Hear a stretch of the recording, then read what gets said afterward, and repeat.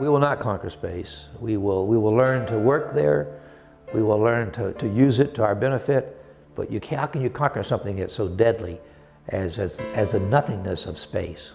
Well, one of the problems that the Air Force had was, how do you get a high-altitude pilot safely back down to the Earth? Would it be possible to survive a bailout from the top of the stratosphere? So John Paul Stapp decided that the next step in his research was going to be solving the problem of flat spin. That's what tends to happen to the human body as it comes down. And they knew this because they had been dropping anthropomorphic dummies from high-altitude balloons, and they'd seen what happened, and it was fairly terrifying. So Stapp and Kittinger began to work on the problem of keeping airmen safe on the long drop from the edge of outer space back to the surface of the Earth. Kittinger would ascend to above 99% of the atmosphere, where the temperature was below -100 degrees Fahrenheit, and the lack of air pressure would kill an unprotected human in seconds. I think about 8 seconds is what it would take at that altitude to perish. Joe Kittinger arrives at the launch site in Tularosa, New Mexico at about 2 in the morning. It's hot in New Mexico in August, even at 2 in the morning, and Joe is almost immediately whisked into an air-conditioned van for the suit-up process so that he can put on all the various garments he's going to have to wear to go to the edge of outer space. It took many hours to prepare Joe for such an extreme adventure, a time in which the actions of any member of the launch team could have a critical impact on the mission. Shortly after the suit-up process begins, the air conditioner cuts out. There's a backfire on a generator motor outside the van, and the air conditioner dies. It just so happened that right at that moment, Master Sergeant Gene Fowler, a member of the launch crew, happened to be walking by the van and heard the backfire on the generator. Fowler took the initiative to just go ahead and pop the top off the generator and look inside, and what he saw was that the ground wire had come off the magneto post. So he reached down inside to see if he could reattach the wire. Found that he couldn't reattach the wire, but he could hold the wire to the post, and the air conditioner kicked back in. So what Fowler did that morning was kneel alongside this generator with his arm stuck almost completely inside it with all the moving parts and the heat and the danger of electric shock, and held the wire to the magneto post for some 2 hours while Kittinger and crew completed the dress-up process. And as soon as Kittinger stepped out of the air-conditioned van, Fowler was finally able to stand up and go back to his launch duties. And the entire Excelsior crew was really imbued with this can-do spirit. They were all absolutely dedicated to Joe Kittinger and wanted to make sure that nothing went wrong on this flight.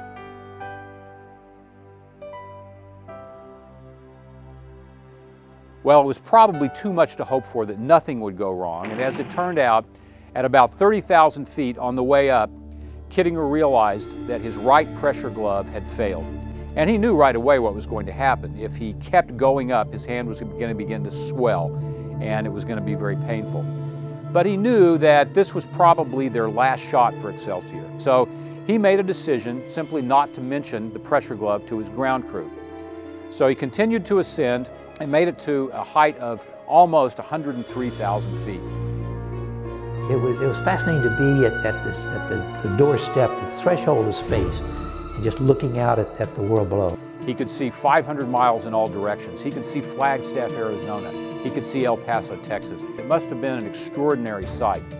So now they were ready for the greatest parachute jump of all time. Joe Kittinger grabbed hold of either side of the door, looked out, muttered a little prayer to himself. He said, "Lord, take care of me now."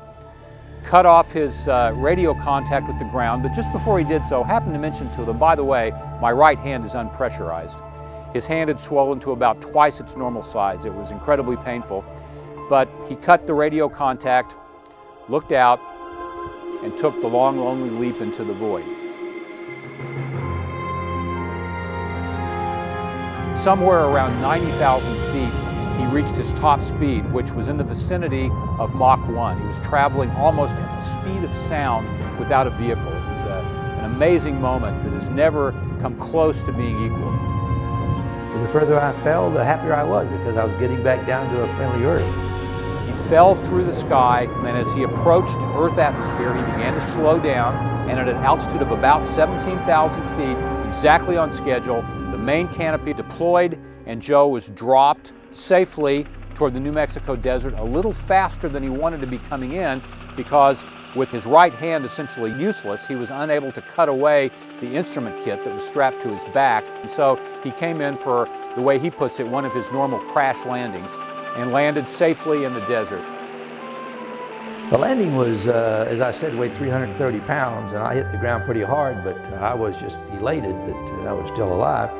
And my ground crew was chasing me in a helicopter and on the ground, and they were there immediately and helped me get undressed. And we were some happy people. Excelsior 3 set altitude and free fall records that have held for nearly 5 decades. Following Project Excelsior, John Paul Stapp was looking at some numbers one day and saw something very interesting. He realized that more Air Force pilots were dying in automobile crashes on the ground than they were in airborne accidents. He had already worked out the problems of how do you keep high altitude pilots safe in massive deceleration, and if they have to leave their vehicle at 100,000 feet. Now he turned his sights to how do we keep people driving in cars safe. His experimentation showed that you could survive a very, very severe environment, like a crash environment, if you were properly restrained. Before that, no one believed that you could survive those kinds of decelerations, so they didn't think there was any reason for seatbelts. Dr. Stapp's efforts eventually brought him to Washington, D.C., where he delivered powerful testimony on the need for civilian passenger restraint systems. The lives that he has saved around the world with lap belts and airbags, we'll never know what contribution that he made to our society by the work that he did. Well, the only thing I'll allow myself to boast about is getting this kind of a research program done for as many years with as many human subjects without a single fatality or a single disabling accident or a single lawsuit. It's really been an incredible career for John Paul Stapp. He later retired to the New Mexico desert just outside of Alamogordo, where he did some of his best work, and continued to be involved in an advisory role on aeronautical projects, helping to educate the public about some of the amazing things that had happened back in the 1950s and early 60s in the deserts there outside of Alamogordo.